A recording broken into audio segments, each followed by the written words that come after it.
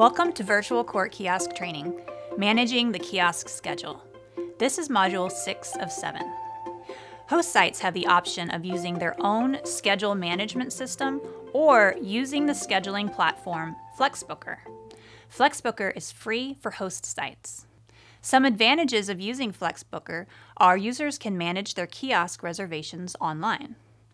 The host site can manage the available hours, closures, and buffer times between appointments. FlexBooker sends automated email and text reminders to a user about their reservation.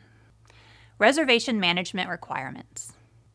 If your host site chooses not to use FlexBooker, there are some requirements the host site must adhere to. Number 1, caution must be taken to ensure that users have enough time for their hearings. For example, some court notices will say that the docket call takes place at 9 a.m., but the case may not be called until 11 a.m., as the judge takes time to work through their docket. When users call to schedule a reservation, make sure to reserve at least the next 3 hours from the time the users requested to avoid any double booking issues. This is already the default setting in FlexBooker. Number 2, host sites must commit to making scheduling available to users during the host site's normal business hours. Booking a reservation, the user experience. Let's go over the process for a user to book a reservation. To book a reservation, the user would go to tlsc.org/kiosks. Then they would click the Find a Kiosk button. The site then scrolls down to a section where a user can find a kiosk. There's a list view and a map view. On the list view, users can filter by the city that they're in to see kiosk details. For example, if the user was in Brownwood, Texas, the user would click the Brownwood button to see the information on reserving the Brownwood Virtual Court Kiosk location at the Brownwood Public Library. This site currently manages their own schedule and does not use FlexBooker. The entry indicates the user needs to call to reserve. They offer privacy for video meetings, and that printing is available. The user could either call the number on the entry or click the Call Now button to call directly if they're on a cell phone. Users can also see the map view. They would just click the Map View button and the map would appear. Here, they can visually see what location looks closest to them. So let's say the user lives in Austin, Texas. They would click the marker that's on Austin. When they do, an entry would pop up showing them the name of the host site, the address, the hours, the phone number, and whether there's privacy available for video meetings, and if there's a printer available. They can click the word Directions to be taken to Google Maps to get directions to the kiosk.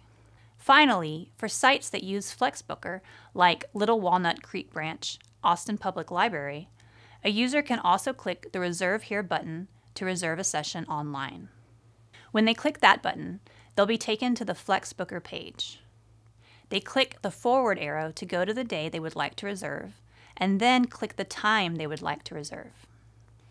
For this example, let's say the user's trying to book for August 28th, 2023 at 9 a.m. Once they click the time they want to reserve, the screen to confirm the reservation would pop up. Right now, to make sure there are no double booking issues, all sites have a minimum reservation of 3 hours and a 1-hour buffer between reservations. On the Confirm Reservation page, the user would put in their first and last name, email address, phone number, and any notes.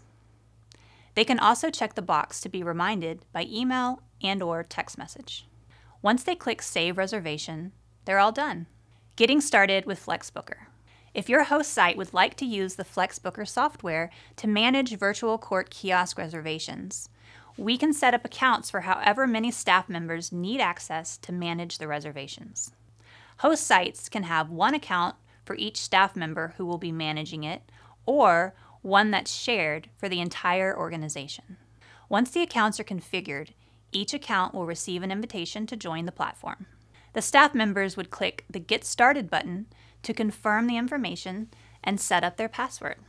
Once set up, each account can log into the overall account at any time to view the upcoming reservations, update the location's hours, block off times the site is closed, and change any other settings. the FlexBooker homepage and Managing Reservations. Once a user logs in, they'll be taken to the homepage, which will show all upcoming reservations. From there, in the top bar, you can also click to go to the calendar, reports, and setup pages. You can view, change, or cancel your reservations directly from the home page. When you log into the FlexBooker account, you'll see the list of upcoming kiosk reservations on the home page under Upcoming Appointments. You can also view them by clicking on the calendar and viewing them by month, week, or day. To make a change to an existing reservation, click on it. It will bring up the details screen. From there, you can edit the details or cancel the reservation entirely. Click Save Appointment to save your changes. You can also click Cancel Appointment to cancel it, and it will notify the user. Users will be notified if you change or cancel a reservation unless you choose not to notify them. You can also update your location's reservable hours online. To learn more about this, please see the support site. Placing a block in your FlexBooker schedule.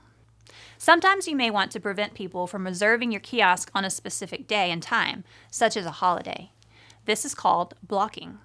To do this, first, log into your FlexBooker account. Next, from the home page, click on the word Calendar in the heading. Third, once you're on the calendar page, you can view your upcoming reservations by month, week, or day. Click the green Create button, and a drop-down menu will appear. Then click the words New Block. Configure your block by adding the date and a name for the event. For what kiosk, you can select either the name of your location from the list or everyone. Please note, if you choose to name the block, then that title will appear on the calendar. You can also create repeating blocks by toggling the Repeat Block option. Make sure the start and end times match the time that you would like to block, and then click Save. You should now see the block on the calendar view. External calendar integrations.